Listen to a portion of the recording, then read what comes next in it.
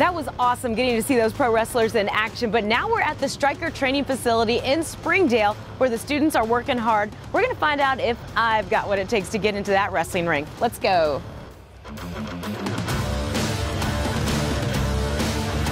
Aaron? Marci? What are you doing here? What are you talking about? A full-time member. No, you're not. Watch this. Let's go.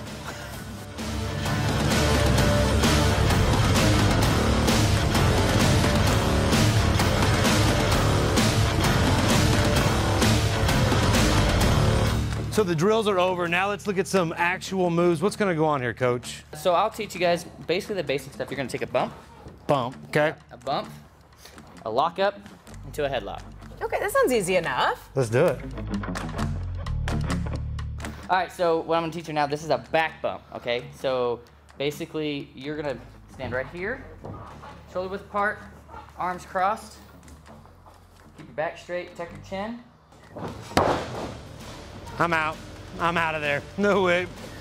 That looks like it's painful. But that, it hurts just starting out. Throw yourself back. Tuck your chin.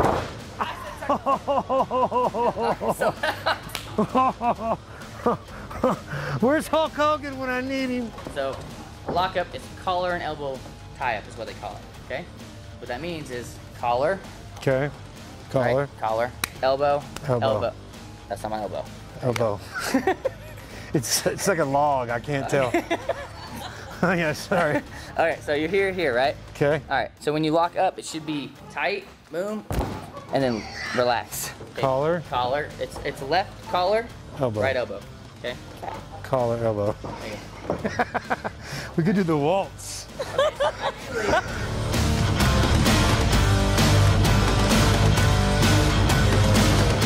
You know how you didn't tuck your chin whenever you took that bump? Yes. I'm gonna make sure you tuck your chin on this one. Okay.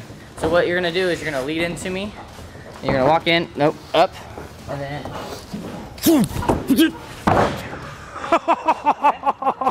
Wait, you didn't teach me. You just slammed me. You didn't teach me nothing. You're just like, here, man. Boom!